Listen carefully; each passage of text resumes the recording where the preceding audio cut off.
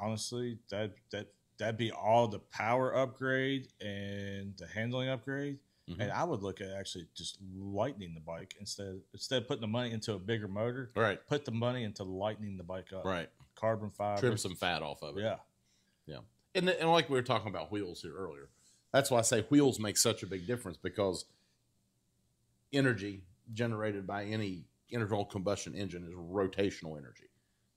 Your wheels are rotational force. Yep. The heavier the wheel, the more horsepower that it takes to turn that wheel over. You know, the same reason an engine has a big heavy weighted flywheel on it.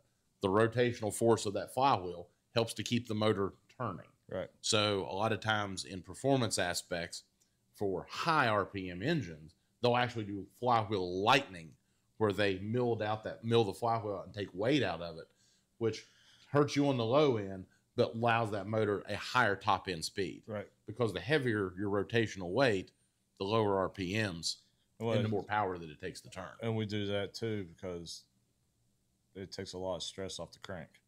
Right. Especially when you're in it and out of it a lot. You know, in the throttle, out of the throttle a lot. Man, it's a lot of stress with that throwing that weight around.